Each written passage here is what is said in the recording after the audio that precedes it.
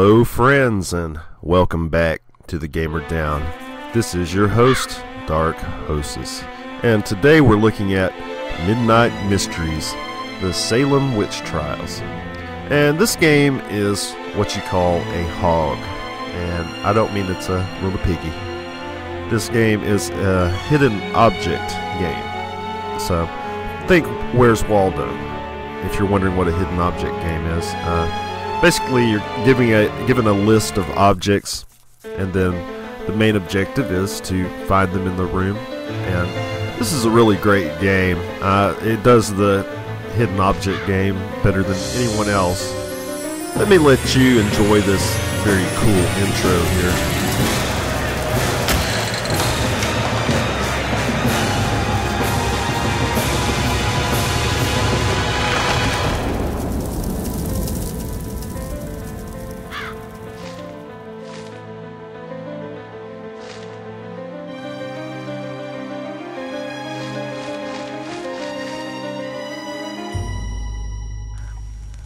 This game is by Mumbo Jumbo, and they've made several HOG games over the years, and they've improved with each game.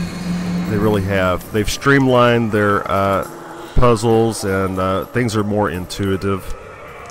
In this game, you're investigating the death of Nathaniel Hawthorne, a famous author who died in a mysterious snowstorm. You'll probably notice that there's no voice acting in the game, but I think that's intentional.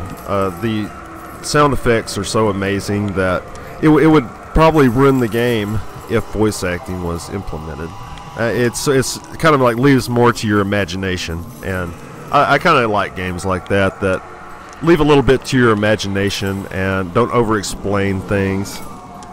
And the setting and the graphics are just amazing, you know, for setting the mood. But the sound effects are probably one of the best things about this game. If you noticed, I picked up a pen off the table, which was glowing sparkly green. And the very first part of the game is a bit of a tutorial to show you how to play. And in many puzzles of this game, you'll have to combine objects, like, for instance, a pen, an empty pen with a thing of ink. So, with a, you combine it and you have a full pen, It's easy enough. I mean, this game is not a hard game. This game is quite easy, so it's not going to break your brain. And anyway, with your full pen, you give it to the author. And that's like a lot of the puzzles in this game. You have to combine objects and give them to the ghosts. And here's the hidden object part of the game right here. And you're given a list of items, and you must look around the room for these items. And this is very enjoyable. Like I said, it's a very casual game, and it's the spooky kitty comes to get you. Ha ha ha. And this game is very enjoyable. You're not in a huge rush to finish this game by any means. You're left at your own leisure to enjoy and the graphics and the sound effects and to read everything. This is not a game you want to rush. It's the type of game you want to kick back in a dark room maybe and play at your own leisure. Each hidden object you collect gives you a little bit of a clue to the story of the game and the mystery as you try to solve Nathaniel Hawthorne's demise in the snowstorm. And in many parts of this game, you interrogate ghosts, and you're only allowed to ask 3 questions, but that's all right. I mean, it doesn't really matter what 3 questions you ask, but some ghosts you are not allowed to get past them until you give them an object from your inventory.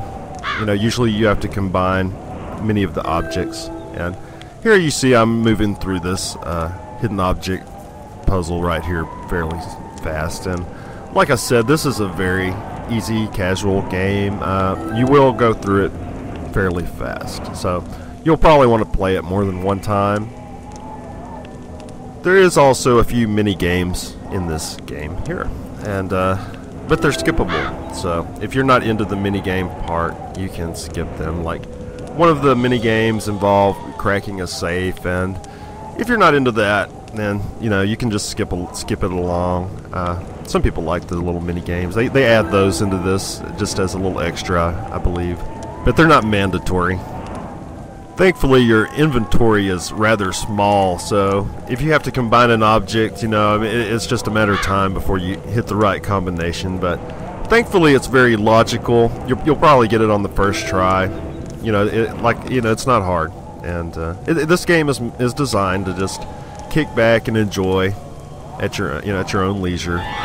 There's no rush to finish the game, and enjoy all the fine scenery and fine sound effects, and of course the story as well. And as you see, I've collected all the hidden objects in the game, it moves us along to the next part here. You're also going to want to read all the written text to make sure that you don't miss anything, and thankfully you can refer back to the book at any time. And here's what I was talking about earlier. You're allowed to ask 3 questions, and it doesn't seem to matter what 3 questions you ask. I don't believe you're given any advantage, but there is a point system in this game, so it is possible that you might get extra points for asking the correct questions. So you'll know what to do. If for some reason you did get stuck, you are allowed some hints in this game, and you can collect the ravens, and if you click on the raven, he'll fly to where you need to click. And it's just for if you get stuck, but the chances of getting stuck are pretty slim, and it's very self-explanatory. I'm not going to play too much of this game because I do not want to ruin the mystery for you, because the story to this game is a very good story, and it will keep you intrigued through the entire game to the very end, and it's mysterious enough that you'll keep guessing through the entire story. And here we're back to the hidden object part of the game, and that's the biggest part of Salem Witch Trials, and a lot of the Mumbo Jumbo games. That's what they're famous for, the hidden object game. And here I didn't even select any objects. I just wanted you to look around and look at the little spooky guy. But all you need to do is just look at the graphics, listen to the sound effects to really get a feel for the game. That's why I make these types of reviews, so you can see actual gameplay and not some pumped up version for advertisers. This is so you can see everything in its full glory. And here we are back at the main menu, and it has a lot of cool extras as well. I love when game makers add these little extra parts to the game so you can see the development. And here, as you can see, the evolution going from sketch to render to the final scene, and it just shows how much work was put into this game. It's quite amazing, and obviously an amazing artist. And here you can also see some of the future scenes in the game, and they're just quite stunning. 17th century Salem. It's very, very spooky, of course, and the people. There's really most of the contacts in this game are ghosts, of course that's an extra spooky element to it. And this is the panic room, and this allows you to rewatch scenes through the game, so you might want to skip this if you don't want any spoilers. This allows you to see the different scenes that pop up through the game as you play, the little reward for solving a puzzle and such. As you can see how spooky they are, and it really adds a whole new dimension to the game. And I'm just going to play a few for you here. I don't want to spoil it too badly, because the story is an awesome story, as I mentioned earlier, and you're definitely going to want to enjoy it yourself and not have any spoilers. And now we're going to take a look at some of the deleted scenes. And it's quite amazing they deleted these scenes, because they're very beautiful. I see why they put them in the extra content part.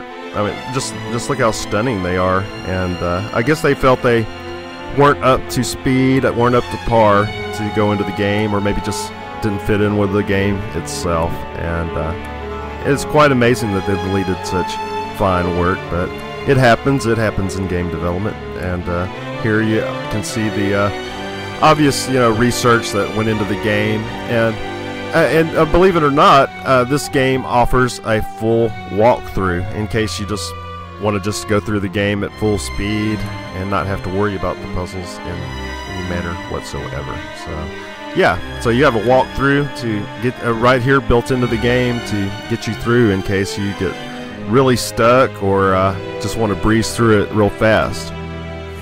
So with that, I'm going to wrap this quick review up of Midnight Mysteries, the Salem Witch Trials. It's a very awesome game. You really should pick it up if you're looking for something casual, something offbeat, something to play while you're waiting for your wife to get ready for dinner.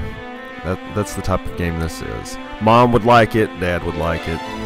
And it's a very good game. You would like it too. So with that, this is The Gamer Down, and I am your host, Dark Hostess. Please subscribe and thumbs up videos you like. Thanks again.